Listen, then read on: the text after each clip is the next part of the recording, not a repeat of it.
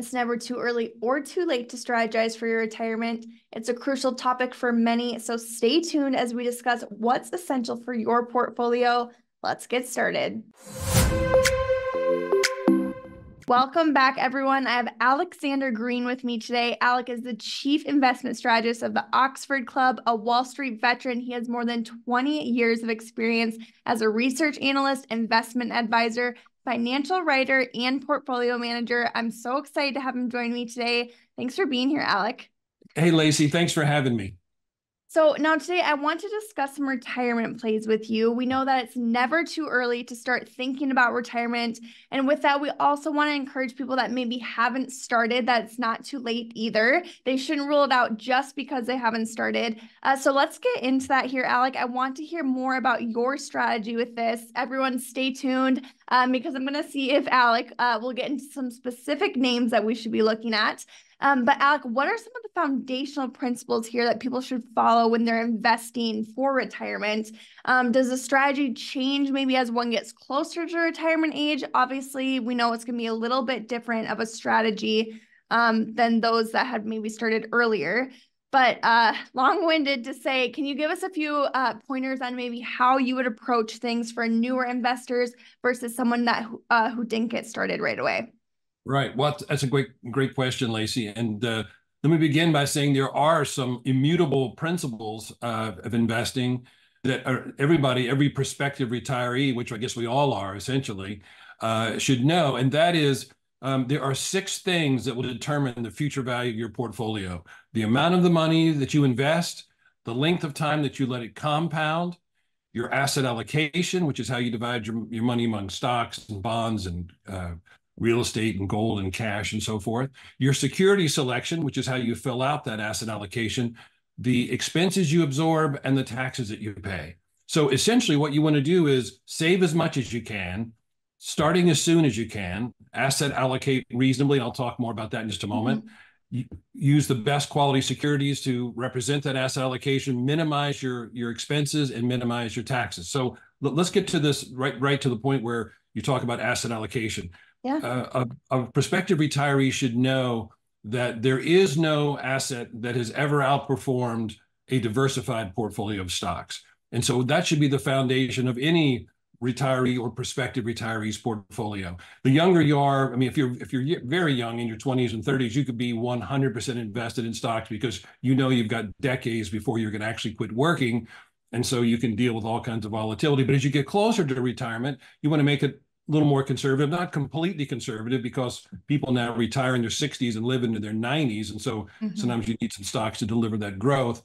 But the Oxford Club suggests that you have about 60% in stocks, 5% in real estate investments, investment trusts, 5% in gold shares, and the balance, the other 30% in bonds. So that's what you want to do. Save as much as you can, start as soon as you can, let it compound as long as you can, asset allocate, use good quality securities, cut your expenses, and cut your taxes. All right, now I want to dig just a little bit deeper here. Are there any emerging markets or sectors that you think are promising for investment opportunities? Well, you mentioned 2 things there, emerging markets and sectors. Let me just say that I'm actually quite excited about the prospects for emerging markets from a geographical standpoint. I'm talking about Eastern Europe, Latin America, Asia, and so on.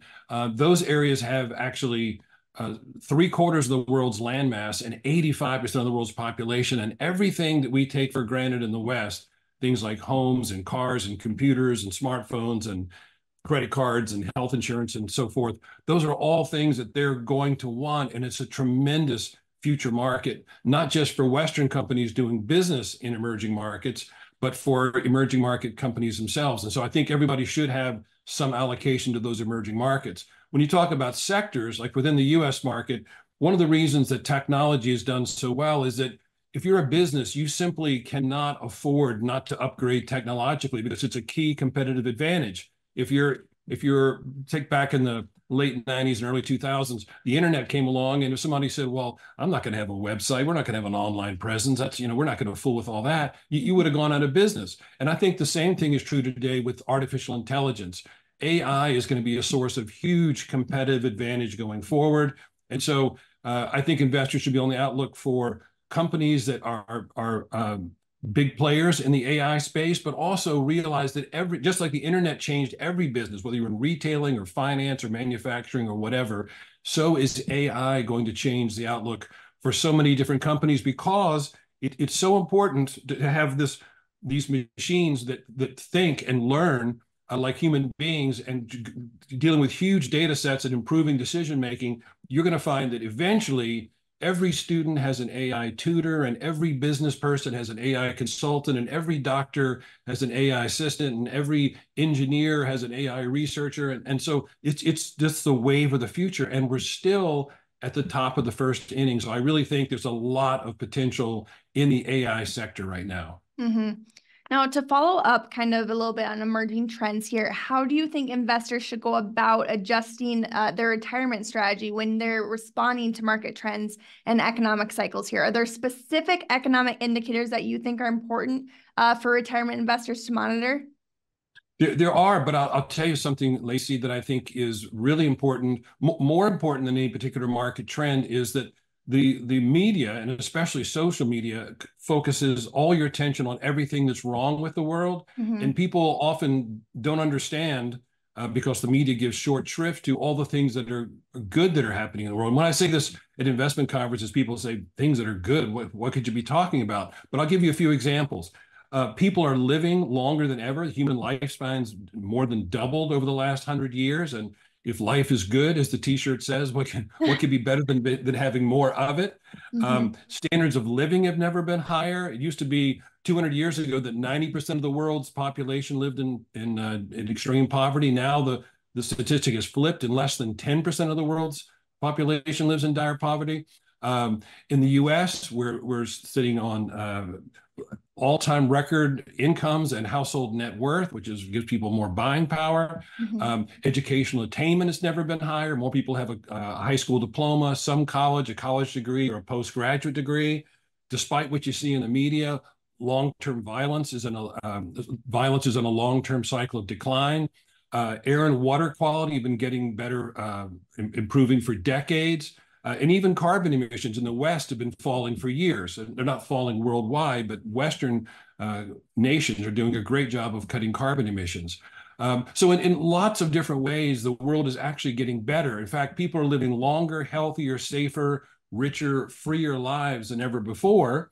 It doesn't mean that everything's great for everybody. Obviously, if you Mm-hmm. live in North Korea or Haiti or Venezuela, things are not good at all. But most things are getting better for most people in most places in most ways. And that's a very encouraging sign for people who are investing for retirement, because that means there are lots of ways to capitalize on these things that are improving. So I think more than any short-term market trend, to realize that the media gives short shrift to or ignores all the positive things that are happening in the world that are reflected in the stock market.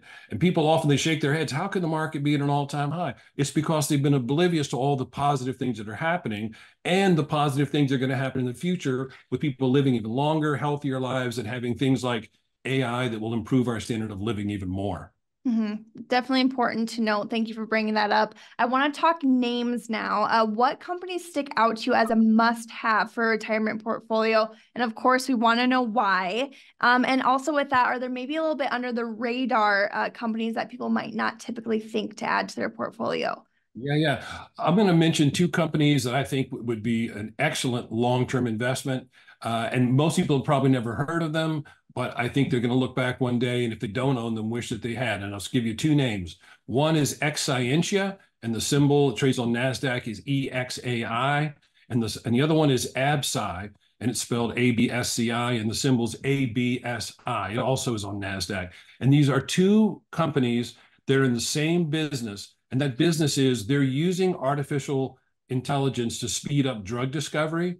And many of your viewers may not know this, but it now takes over 10 years and almost $2.5 billion to bring a new drug to market. Of course, wow. Most drugs that enter clinical trials never make it through, so most are failures. But it cost over $2.5 billion in 10 years to bring these new drugs to market. And so what we're going to see with AI is this is going to be sped up a great deal. For instance, if you're testing a cancer drug, it could take you years to develop a compound that even attaches to the cancer cells you're trying to fight.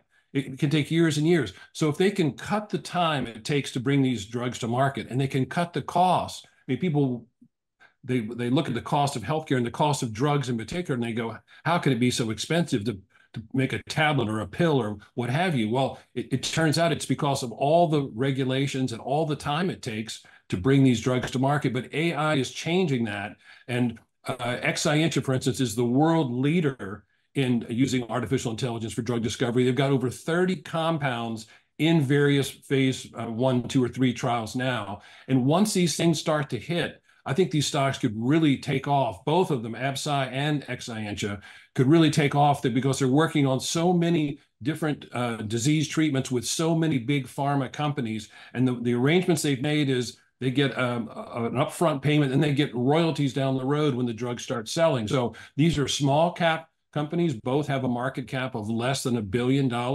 but the potential here is huge.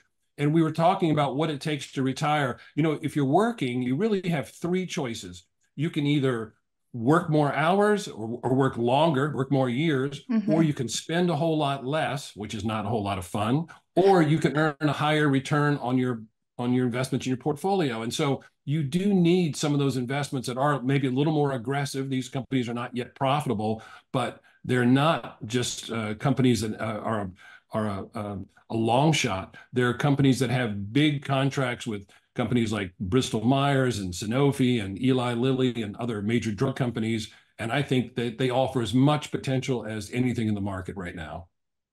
All right, some great picks. Thank you for sharing those. I want to look ahead even further now. What do you kind of see impacting retirement plan and stock investing in the future? Let's say maybe in the next decade. Well, a couple of things. I will say that I mentioned the fact that people are living longer than ever. That's a good thing. Of course, it also means that your portfolio has to last longer than ever, because the greatest risk that most investors face is not a bear market or some kind of exogenous event. Like we saw 9/11, we saw the financial crisis, we saw the pandemic. All these things knocked the market off track temporarily.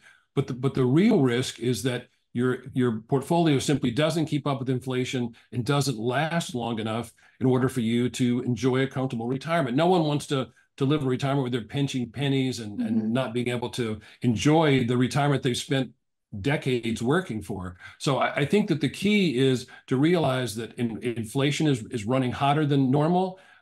So that means your portfolio has to grow, and people are living longer than ever, and that means your portfolio has to grow. And so what should you do? Getting back to basics, you want to have the right asset allocation, you want to minimize your costs, you want to minimize your taxes. The Oxford Club specializes in tax efficiency in our investments, because as a former professional money manager, I dealt with thousands of investors who seemed to be completely oblivious of the tax ramifications of what they were doing. So minimizing your costs, minimizing your taxes, and having an asset allocation that includes some ideas that give you a chance of beating the market by a significant margin, so that your portfolio does grow at a rate. So if you live a good, long life, as I hope that you do, your portfolio is right there delivering for you.